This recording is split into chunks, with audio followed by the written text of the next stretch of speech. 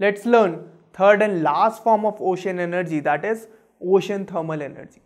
So when the sun rays fall on the ocean surface, the water at the upper surface absorbs this heat and becomes warm, while the water at some deeper level is relatively cold.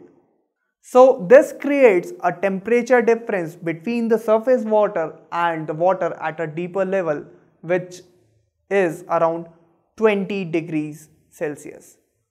So we can use this temperature difference to generate electricity.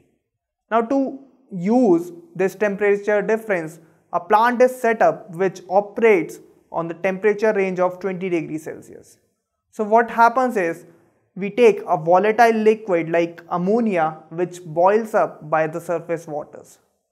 So when this vapor is thrown on the turbine and the vapor rotates the turbine which generates the electricity.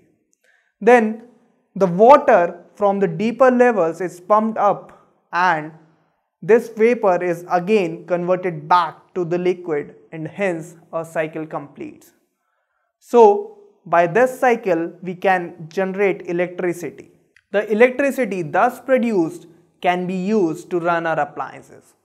Their major advantage of ocean thermal energy is that it is renewable and continuous, and it is present in large amounts in the ocean. Its major drawback is that there is a lot of capital investment on building up a ocean thermal energy conversion plant, and due to low temperature difference between the surface water and the deep waters, its efficiency is very low. It's around 3 to 4% only.